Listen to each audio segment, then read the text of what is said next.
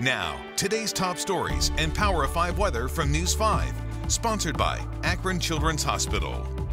Well, hello. Here's a look at today's top stories. A teen has now been charged in connection to the 2019 death of 65-year-old Timothy Miola. Painesville police say Miola was killed at his Lake County home in September of that year. Miola's daughter went to check on him after he didn't show up for work. Miola's body was discovered and his Jeep was missing. The teen police say was responsible was 17 at the time.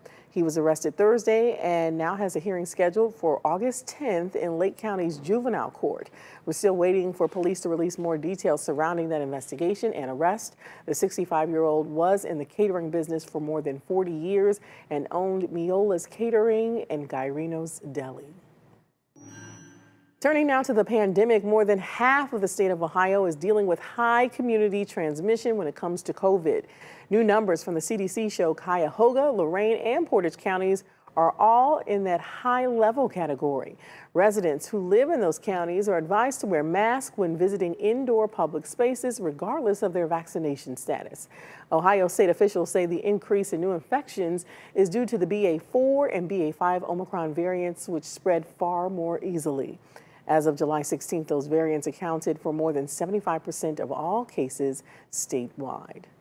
Oh, Marky Mark, we made it to the weekend. Let's breathe. Let's celebrate. Rejoice indeed. All right, Courtney, picture perfect weather. Look at that, sunshine all day, maybe a couple of clouds staying dry.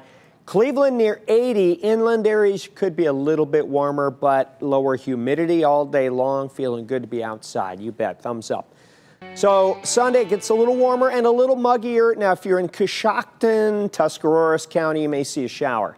The rest of us are dry, 85. Thundery weather Monday into Tuesday, a few widely scattered storms right now. It does not look severe. We'll keep an eye, though. And then turning up the heat. Here it goes. Ready? It goes to 10. Let's go to 11. 90, 92, 91. Hot and muggy. Sponsored by Akron Children's Hospital.